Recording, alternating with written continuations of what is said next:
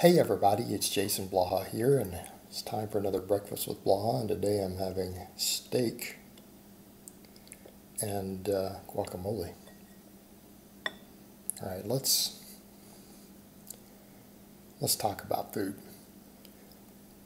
A while back, I put up a picture of again breakfast like this. Technically, it was yesterday, but this will be a couple weeks down the road. And people said, "Oh, are you doing keto?" No, not really. I'm eating like 300 grams of protein. Then questions came in, and people ask, well, if you're doing that, then that's a flip flop from your protein recommendations. Like, no, it's not. I have to get calories from somewhere. Uh, which again, you come over to this bizarre idea that because I'm doing something, that the numbers don't match up with some minimum or recommendation I give, that it's changes the information that I'm putting out. And protein intake is a little more nuanced than that. But the thing that people need to remember before we even get into that, and I made a status on this the same day because of some of the questions I was getting about that. A lot of you guys clearly are not big yet, or you have a very, very, very, very, very, very low activity level. And the reason I say that, because you're not eating enormous amounts of food. And when I made that status, a bunch of my fans chimed in who were like, yep, I eat 4,500 calories a day. I cut on 3,500, so on and so forth. A lot of serious lifters. When you are physically active and you train hard and you have muscle, your calorie needs are enormous. Okay? A lot of us eat more than the average morbidly obese person in terms of total calories. We have to. Our energy needs are that high. And so when we start discussing recommendations of what you need for a certain role, what people have to understand is that we have to fill our calories with something. I literally have been cutting and losing weight on over 3,000 calories a day. My last bulk was 5,500. You see where we're going here? So when someone says, oh man, you sure eat a lot of protein. You eat a lot of yogurt. You eat a lot of peanut butter. You eat way too much of this one food. And it's like, I can't even maintain my weight. What are you talking about? I'm losing weight. Lifters and athletes need a lot of food. Okay, we need to drop this silly bullshit idea that's being sold. Oh, you can just fast your way to being jacked. I mean, that's not how it works. Go look at when you hear about some of these Olympic athletes, the crazy diets they eat, just the junk food. You're like, well, that guy's lean and in shape. Yeah, he's just trying to get his calories in. Right? I've known of lean athletes, and lean I mean sub 10%, who eat donuts every day. Do you know why? Because they burn it. So when we start talking about food, we have to get our calories from somewhere. Okay?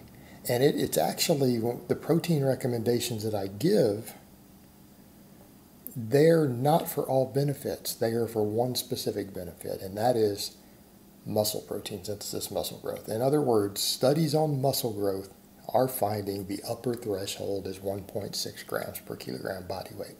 So for me, that's about 160 grams, right? Everyone but Eric Helms' data agrees that that's what you need to preserve muscle in a deficit too. His study is the outlier, and some people have debunked it, and we're going to get into all that. That's our protein needs for muscle purposes, whether it's preservation or gaining. But you know what? Protein also has calories. Protein also has certain metabolic benefits.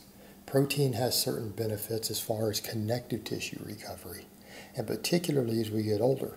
So there's a point where it's like, okay, yeah, this is what you need to gain muscle, because that's what people ask. How much can I use towards building muscle? Which is silly because it's actually almost none. To be honest, it's a few grams. But when we look at the studies of muscle growth, what intakes, instead of how much is used to build muscle, because that's a stupid ass question, what protein intake maximizes muscle growth? Well, we have that. That's not changing. However, Satiety, thermic effect, metabolic benefits. It's a big deal. Take a case of someone like me. During this phase, I am running lower carbs. Why? Because I want tons of healthy fats in my diet. I function really good on fat. My inflammation goes way down when I get plenty of poly and monounsaturated fats. My joints feel better. My tendons feel better. I also retain less water. Less boofy. So, there's a lot of reasons why I do it. I'm doing that. But I still need glucose. Some glucose for training fuel. We can argue that ATP and things can be replenished off dietary fat. And ATP is a big part of my training fuel. But a glycolytic training is going to require some carbohydrate. Our brain requires some. I don't eat a lot of them. There's some in my diet. I mean, you see the guacamole and stuff that has carbs. But I eat really high protein to replenish it. Now people say, well, wouldn't it just be easier to eat carbohydrate? When I'm losing body fat, maybe not. Again, we come back over to the thermic effect. There's a high energy cost in converting protein into glucose. If you're cutting, do you guys see where I'm going? Lets you eat a little more calories while maintaining your deficit because it's calories in, calories out. That thermic effect of the protein, the impact, the metabolic cost of converting it to glucose raises your calories out. Number 2, it's satiating. Number 3, we come back over to things like tendon health. Right? So there's reasons why I'm doing it. However, even if those reasons didn't exist, let's say my cutting needs for whatever this week require me to eat 3,200 calories. I've got to get those calories somewhere. I like steak. I like meat. I can use an extra amount of meat, even if it ends up being 100 grams or 130 grams of protein over my optimal intake. I'm just using it for calories at that point. And if it's a food I like and it's satiating and it works good with what I'm doing, it's fine. But it doesn't change the information. It doesn't mean that the average person needs the protein. And I go back to the other point, if your carbohydrates are higher, you definitely don't need it. Right? You don't need it. But in my case, we still got to make it all work. And I think the thing that a lot of this shows, my point is, when I do something like this, I'll try to point out to you guys, this is why macros aren't as important as people claim they are. Because you got to fill your calories somewhere, and barring certain circumstances, there's a lot of overlap between whether you can use carbs, fat, or protein for fuel. Like with an enormous chunk of your discretionary calories. Right? You have minimums.